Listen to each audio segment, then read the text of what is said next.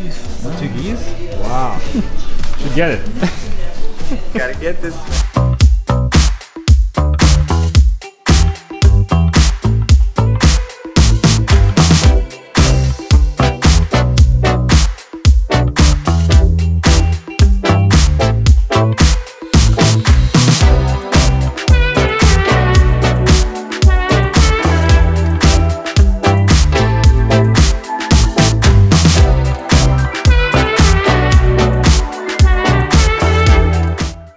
How was Mexico? Pretty insane. Insane. Yeah, I got a lot of waves. Yeah. I was waiting for every post you put out there. Yeah, it was a funny winter. They didn't get a ton of swell, but I definitely Like, damn, there's like another point break. All right, what's this spot? And it's gonna be hard to go back to beach breaks. Very spoiled. But yeah. Awesome. Welcome back. Thanks. I'm glad you came back safe and one piece. Yeah. My car is not one piece, but I'm here and everything's good. Yeah. What happened to your car?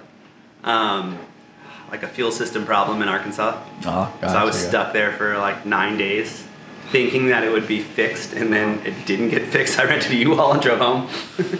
So my van's still in Arkansas. It's insane. Oh, all right. Yeah. Figure it out. You figure it out. Yeah. All right, guys. So welcome to Skipper Surf Review. I'm here at Glide Surf Shop in Asbury Park, New Jersey, with Phil, the owner of Glide. Yeah. And we came out here to check out the boards, what they have in stock. All the boards are hand-shaped from Trimcraft, from Phillips, and we're gonna see more. All right, Phil, could you please show us like what boards are the most popular now on the market? Like what people are asking, like when they come in, like, hey, do you have this particular one? Or what would you recommend for the I guess summer that is approaching? Yeah, it makes sense. I think probably the most popular thing we sell are these guys. I only have one in stock at the moment because they kind of been flying off the shelves a bit, but we're working on a bunch now. It's the Trimcraft Heli Pin, which is kind of a Trimcraft version of Ryan Lovelace's Thick Lizzie. Yeah. They're cool. They're like really easy to ride for anyone. And I think they can kind of really, they transcend different skill levels. So for like a beginner kind of thing, they're really cool because they paddle well, they're stable, they catch waves really easily. And then for a guy who's a bit better of a surfer, they have pretty like dynamic bottom contours. Mm-hmm. So they turn over really quick and you really kind of surf them as opposed to like something that's just more basic and go straight. I mean, you've ridden a Thick Lizzie a bunch. I have 710. Yeah. And that one is amazing.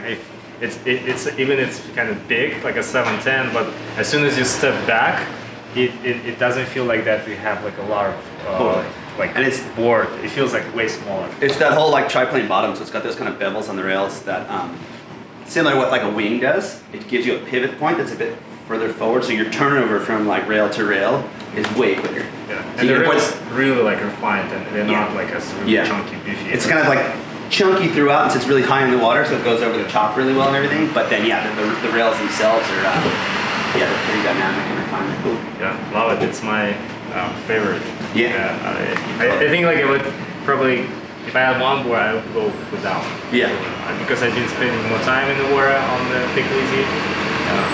But I never actually fondled the Heli Pin. Why did Yeah, tell you, let's pull it out. Let me move this guy. I mean, inherently, they're the same surfboard. The idea of Trimcraft from its inception was that Ryan Lovelace would, or whoever the shaper was of that model, would work with kind of these younger guys and teach them how to like perfectly shape his version. John Simon's been working with Ryan since he was 14 years old. He's 21 now. So he's probably, the closest perfect replica is probably from John Simon, just because he's with Ryan so much. Mm-hmm. Yeah, this one's 7.2. Wow. Let's see one. Yeah. I mean, mine was last, like in California. I guess it's got different glassing. Like I think it was what they call it. This is the sand. Oh, sand. Yeah, this is a sand finish. And that one was sand and gloss, maybe. Glass. Yeah, glass finish. Oh, okay. Yeah, totally. Yeah. Wow. Feels good. Yeah. They're cool. And the smaller ones just end up being like, you know, slightly more high performance, you know? But still, they have so much kind of through here that they really do paddle well. So you still have something that's like, you can grovel in little waves on the thing. It just moves a bit more than something longer would. Wear family home and overall shape. Yeah. And they go from like 7 foot to, we've done them like 11.2 as long as we've done them. Like they'll become a full glider, which is kind of pretty it is incredible. Glider, yeah. I have a 10-1 Dick Lizzie that I ride a bunch. It's like a 10-1, yeah. It's just like a motivational thing. You know, on the waves are no good, and it's warm. I'm like, well, I should probably surf, or I'll go paddle for a mile and try to surf between, you know what I mean, a long paddle kind of thing. They're fun. Are any more boards coming, or any Philippines? Yeah, we have a ton sitting in the shop right now. There's probably like another 8 or 10 that are sitting over there, just waiting to be finished. I mean, like that's the thing with what we do. 99% of it, we're producing ourselves at our factory, the Heavens. So there's always 40, 50 boards in the works at all times, kind of thing. John Simon, who shaped this, who flew in from Ventura on Monday, is actually over there shaping. He'll probably shape like 45 boards before he leaves. And then Josh Peterson comes back from Hawaii in the beginning of May. So there's like a constant rotation of someone in there doing a bunch of cool stuff. This is great. Keeps it fun. Where else we have here? I'll show you some what I've been riding the most. It's kind of really been blowing my mind.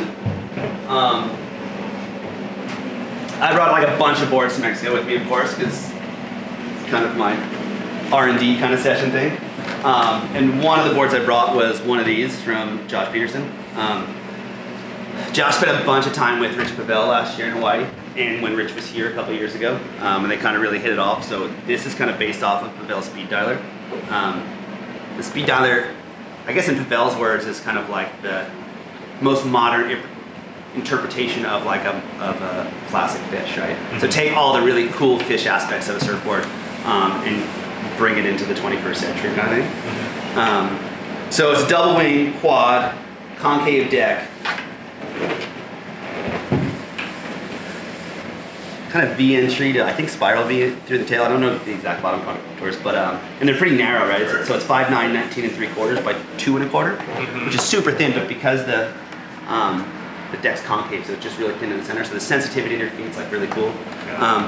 This was like my kind of go-to. I kind of 2 boards that I rode it every day in Mexico kind of thing, and I have a 5'8" version of this that was just insane.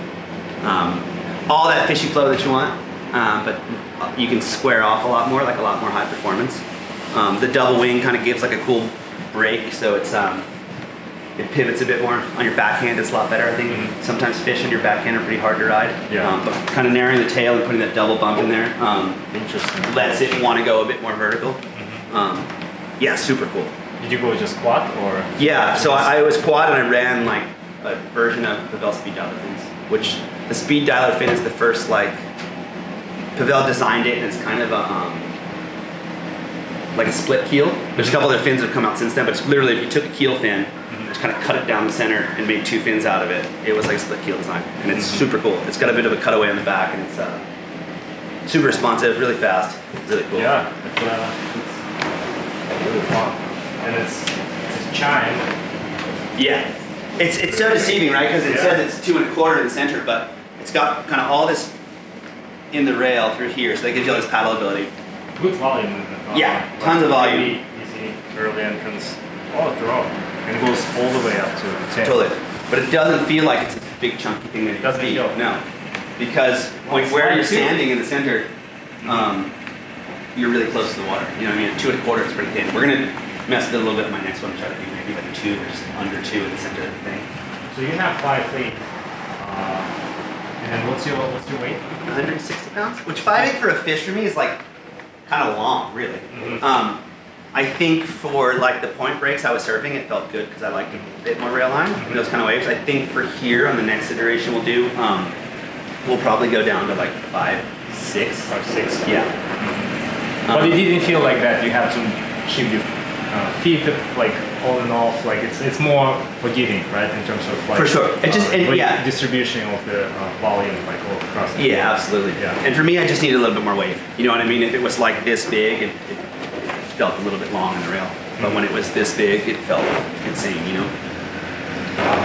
Pretty cool. So it's $8.95. Yeah. Full color, so if it was clear, you'd take like $100 off that, so $7.95, you know? Wow. That's great. They're fun. We had a 3-pack in, but they sold pretty quick.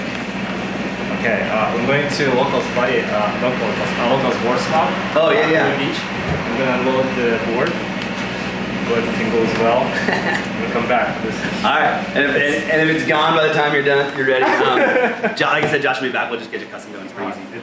It's definitely feels really nice. They're cool, man. They were like, he kind of shaped it for me. Like I didn't even really ask him. He just was here, and he's like, "Oh, I made your board." Now it's cool. It's cool. You know? And then I was like, cool. Like I have a bunch of fishes. I guess something different would be cool. And then I wrote it, and I was like, oh, wait a second, like. There's something really special about this thing, and then I kind of couldn't get off of it, you know? Where would it sit between, I would say, like a big fish, like a small, tiny fish? Like a real wide. And then would it sit in between, or do you think above the Will's fish? Maybe above the Will's fish. It's slightly different.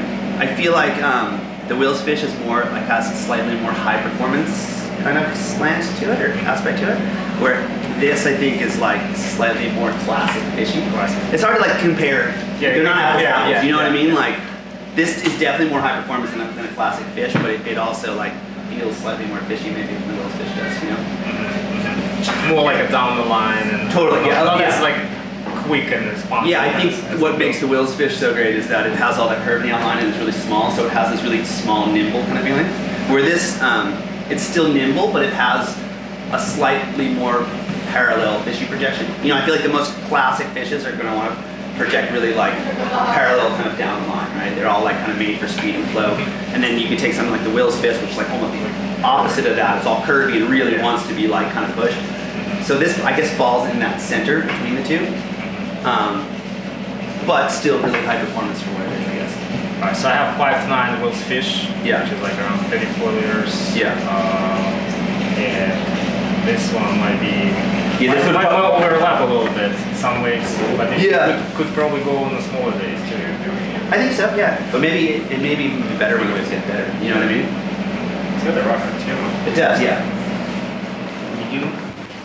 Yeah, a pretty good amount of rocker. A lot of tail rocker too, especially with like the bottom contours. The deck's a bit flatter, so I think it's a lot of times we look at boards and we're like, oh, that looks really flat. But then like, you look at the deck and you go, oh, that looks really flat. Then you look at the bottom and it's got a lot of curve to it. So it's like, that's kind of just I guess a way to add volume is keeping that deck really flat. You know what I mean? So like, rather than have the deck rocker match the bottom rocker, you kind of keep that flat through here. And it just adds all this like kind of paddle power through the top of the board. Great approach. It's good. Hidden volume, that's what we want, right? Yeah. We all want to ride these tiny little things, but like sometimes a little extra volume is these are the tricks, and then they help you to score more waves, right, and not struggle. Catch more waves, and then I think just have a little bit more flow too. You know, my thing, like I like to ride really high performance boards too, but I want a board that has flow, right? So I don't want to have to stand up like on a typical thruster. You stand up and the thing wants to go slow, and then you have to like pump to kind of make it go fast, which you do obviously, but it's not as fun. I want a board that the minute you stand up, you can kind of get to the top of the wave and the thing wants to highline and go fast. And then it's like controlling your speed rather than creating that speed. Yeah. Which I think is pretty cool. Less struggle and less work. Yeah, less effort. Energy. Less effort. Yeah. I think that's where you need to kind of look forward to not like work all the time, like you pop up and then try to immediately like pump and do this like hops and stuff. It's like just that classic idea of like doing a bit less but still achieving the same thing, you know? Like that's what style is, I guess, right? Like I'm actually working towards. Yeah. It clicked not a while ago. I used to be that I always have to pump. Yeah. Like, right to pop up, I need that pump, first pump. Now I'm like chilling. I'm popping out. Like, all right, if I have enough speed, I'm good. If I don't, maybe. And it's a matter of just like figuring out how to like use different parts of the wave too, right? Like obviously you can pump through everything, you really go really fast. But if you can kind of get up and kind of just go to a high line and get the thing onto trim, especially on a board like this, you'll get all this trim speed that you don't even need to pump. You know what I mean? You gotta get through that first like steep, like especially here, like kind of walled section, and then you can really start surfing because you're going to have all that speed flowing down up high, like get up high, trim out, and then as you come back off of that, then that's like your pump, but it's just like a slower. Like flowier pump, you know. And sometimes a lot of speed is bad too. So yeah, you should not really. In our short waves, yeah, for sure. Barrel dodging because you're going too fast. Then you got some burners. Do you have a bunch of burners and stuff too? Those are also really kind of good seller for Trimcraft. Kind of a do-everything board, you know, like kind of the short board for the guy who doesn't really want to ride a short board. They're curvy enough so when it's like small, like waist high, they'll go pretty good. And then they're kind of pulled in enough when it's 6 feet or as big as you're going to want to surf. You know, they have the paddle power, they have the rocker, they're going to just I had 6.3 burner, but I'm so bummed that I let it go, but because I had so many and then I had to downsize. Totally. So I actually want to have back that 6 there. I'm going to reach out to like the person because in the 3 plus, it was so great, like for sure. Yeah, I think the smaller ones particularly, I think need a little bit of weight. But when I spoke to Ryan last time he was here, he's like, oh, if you were like on the 7 or something like that, you would be able to go smaller days, easy. Because the bigger they get, the more they kind of expand, like the more curve there is in them. So anytime you put curve in a board, it's going to make it turn a bit more. So it's a funny way to put it. The smaller ones almost end up being like step-uppy, and then the longer ones end up being like eggier. You know, so the eggy ones will work in just about everything. The smaller ones need a bit more push.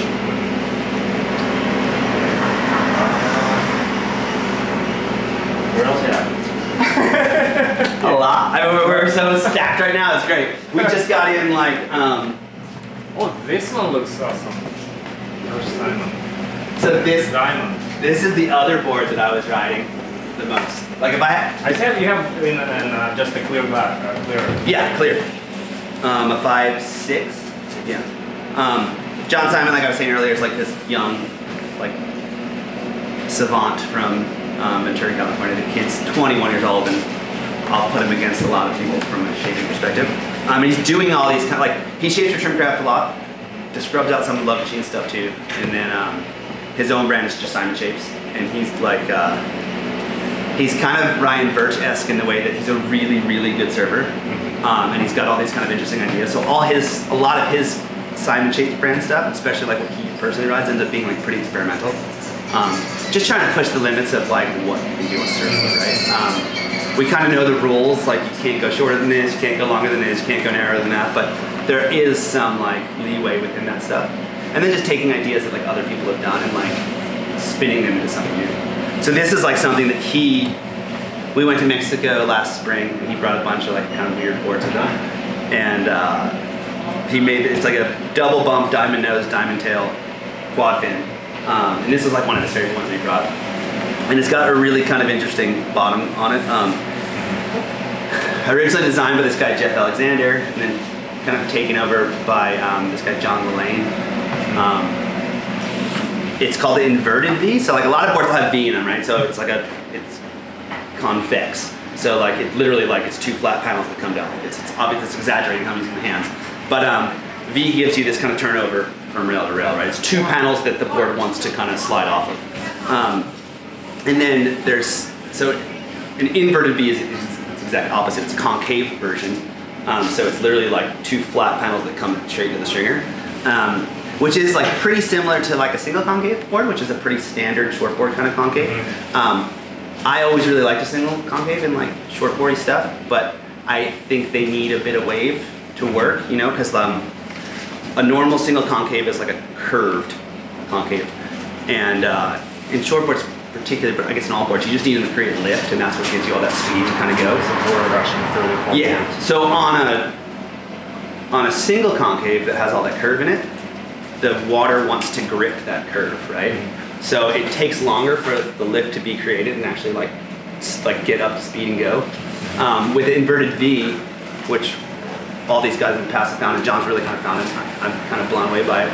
Rather than having that curve where the water grips, because it's just a flat panel inverted V, the water splays off of it really, really quick. So the minute you stand up your feet, the thing goes whoop, goes lift, and then it's going a million miles an hour. So it gives you like all that cool feelings of a single concave in like a way just more, I guess, more user-friendly package. It works in a lot of other ways. Where's that spot, like you think? Like, well, kind of through most of the board. So it has an inverted V entry. There's a channel now, right? Like yeah. A deep channel here. Which is like, but rather than being curved like typically, it is that like straight panel kind of thing. So that lets water flow. That's pretty aggressive here too. Yeah. I don't see. Actually, I never seen this kind of shape on the nose. Ryan Lovelace does a lot on his Super Snakes, like, but not kind of this deep. I think it's slightly better. Yeah. And then Ryan Birch does them a bunch like this that are probably almost as aggressive, but they're just kind of like they're a more distinct kind of panel.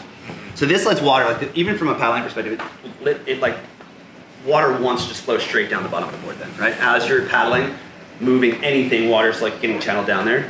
So you feel like it paddles faster? Yeah, for sure. Absolutely. Wow. Yeah. These things paddle like, for how small they are, they paddle like a dream because it's just water wants to go down the center. Because you figure in a normal short board, it's pretty flat. So you're like kind of pushing water. Even in a fish, it usually has a bit of V.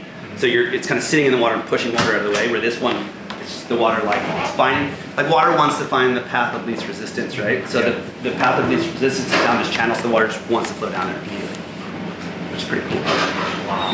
And then the inverted V is through this kind of back zone.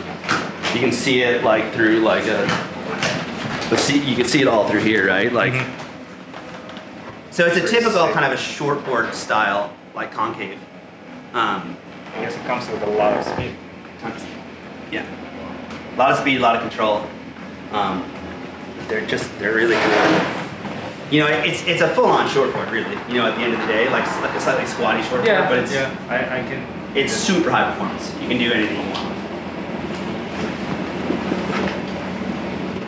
What weight would you surf on this? Like this particular one? Mine's a tiny bit smaller than that, but for me, anything, as long as it's kind of like punchy, from waist high to as big as it gets, because mine's only 5'6", I guess, but like waist high to 6 foot. This one is 5'7". Yeah. Same kind of thing, like a little bit knee high, I think, maybe. Knee high might be a little. I mean, if it's punchy and it's got a little bit of push to it, then like sure. a 2 foot 9 seconds, something like yeah, totally good shape. Yeah, they would totally. How does it growl? Like in a crappy surf with a little bit more size. It's alright. I mean, I've ridden them in just about everything. You know what I mean? I don't. If it's under waist high, I tend to ride something big because I'm kind of lazy, I guess. I don't like to gravel that much, but it goes in a lot of ways. Good foam here? Yeah, totally. I mean, this one's 2 3/8, but again, like it keeps a bit of foam through this kind of front zone, so it paddles well. And I think with that nose concave for the nose channel, it definitely lends to like the paddleability. But definitely like a more, you know, it's not for everybody. It's a short board for guys who don't want to ride a short board. Even more so than the burner kind of thing is. You know, it's like, it's very high performance, but really kind of cool. Tempting. So tempting. Yeah. I don't know, like if it would be different if it was like a 20, like a 2.5, if you're this thing, but you would probably lose some of the. I think you lose some of the performance aspects of it. Yeah, totally. It should be like short, like gravelly shortboard kind of jams, I think.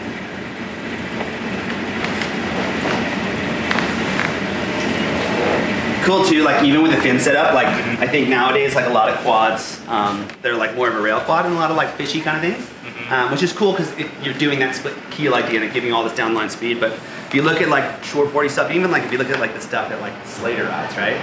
His quads, the rear fins are a lot further in and further from the front fins and further from the rails, and that gives you a lot more pivot. So that gives you more of that kind of thrustery feel with still having a quad, right? So anytime you put fins in the center, it's going to want to pivot like on a pendulum.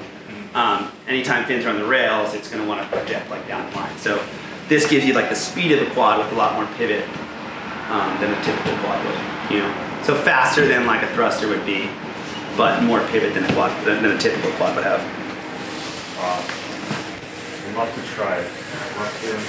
I have two. You can try one. Do you think I can borrow one to try it? Yeah. They're kind of stuffed in my U-Haul right now, but yeah, at some point I can get you one for sure. Yeah. I have a 5'8", like twin plus trailer that's really cool. That'd probably be pretty fun for you. Not the quad one? No, it's a twin fin with like a small like mini trailer kind of thing. Definitely a better way board, you know? Better way board. Yeah. Than this one? Yeah. The quad's just kind of everyday. But he's making me a new one, a varial one too, so you can try the old one. I mean, I'm kind of ready for the performance boards. Yeah, why not? You know what I mean?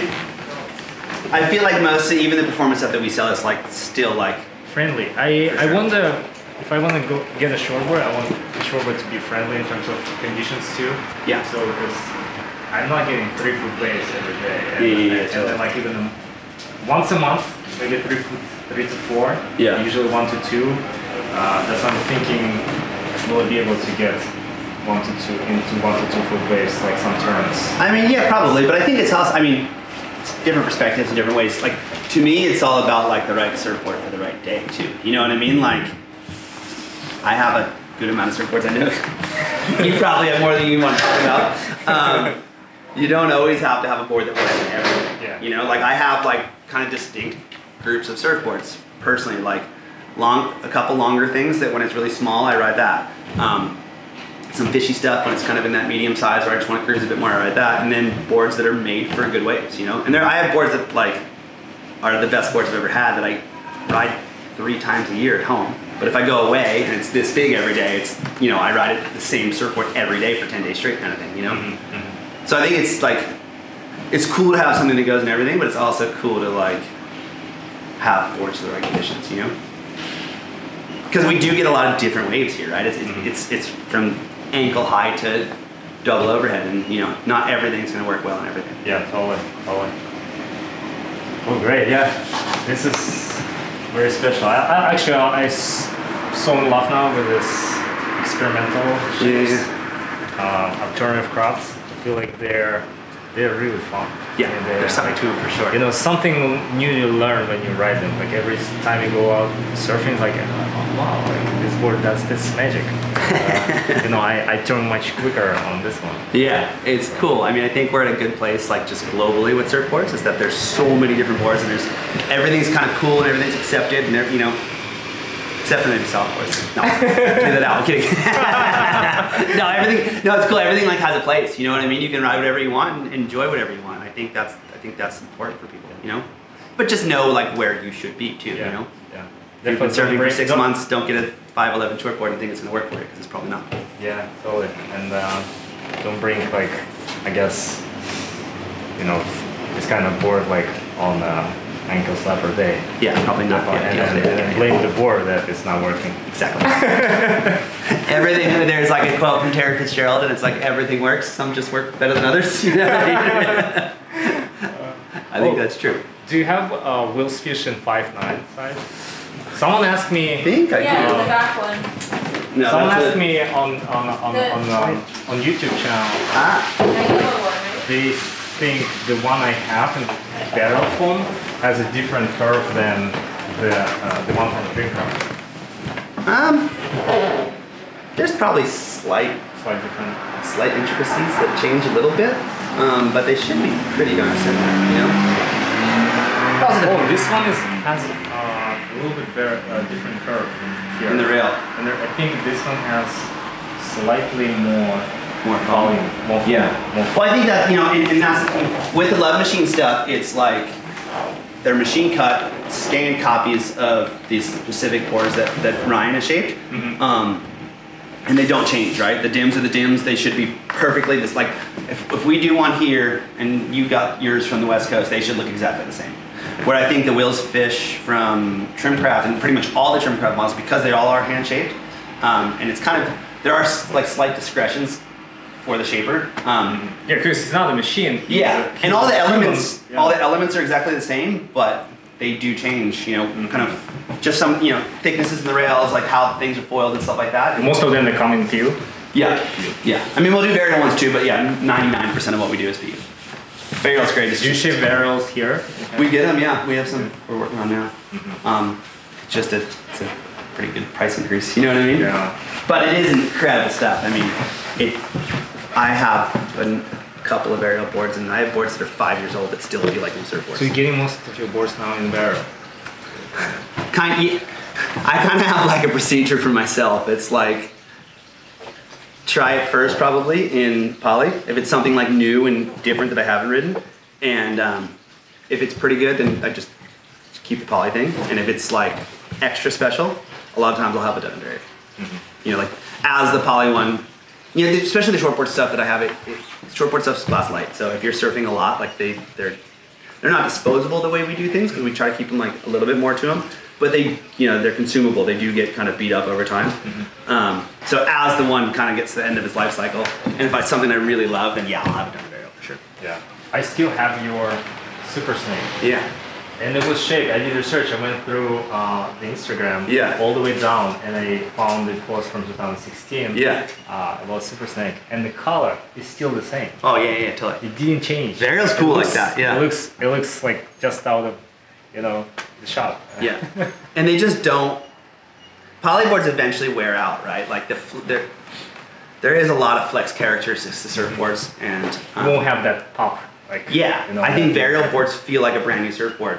I mean, I broke one, I guess, years ago, but like, you can have the thing for 10 years, and I swear, in 10 years, it's still gonna feel like a brand new surfboard, which I think you can't say about any other construction as far as I'm concerned.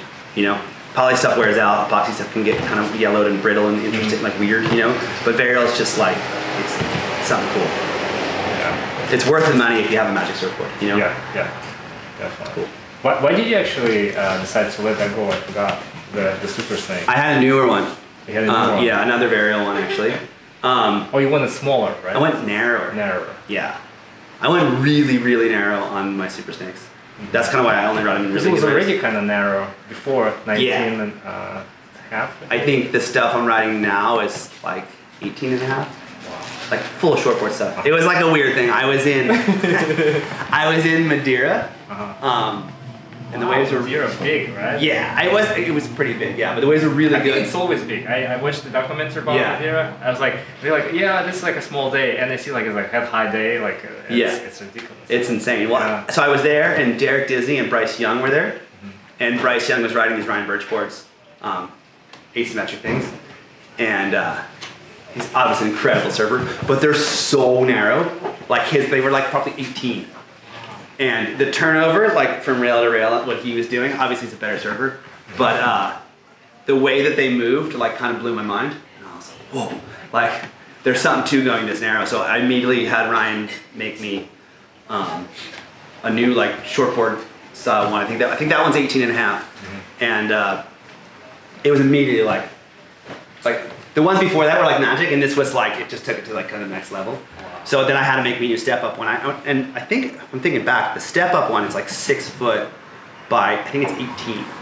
Extremely narrow, but in good waves, it's like, it's so sensitive and it's like, it's so precise, it's insane.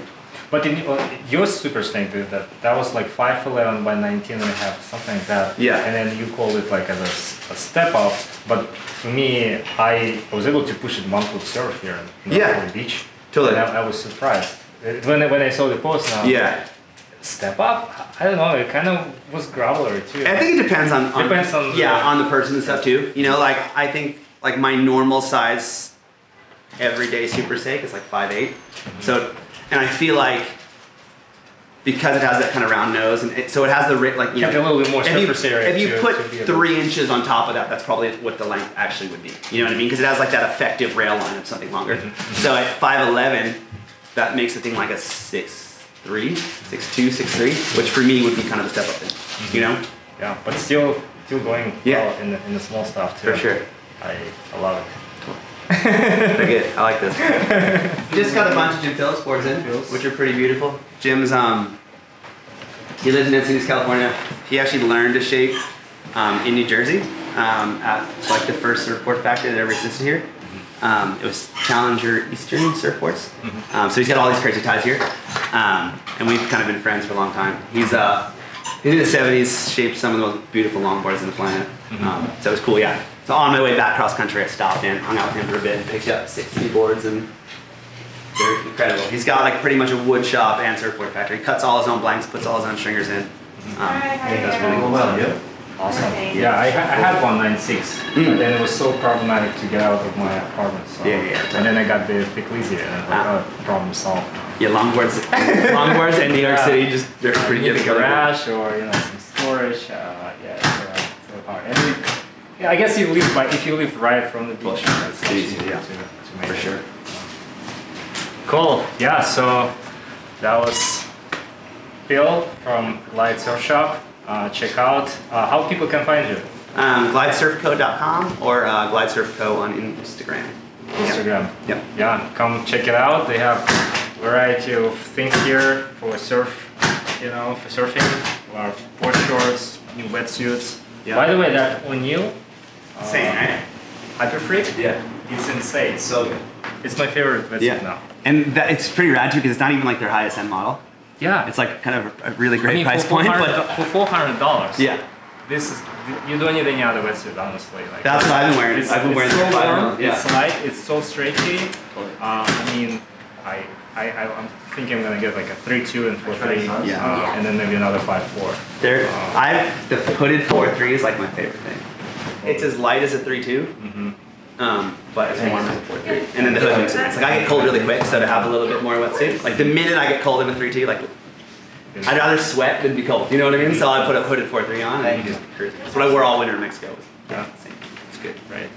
Alright guys, thanks so much for watching. If you like my reviews, please subscribe. This will really help this channel to grow. And if you have any questions, suggestions, please leave them in the comment section down below. Thank you guys for your support, and until next time, bye. Woo.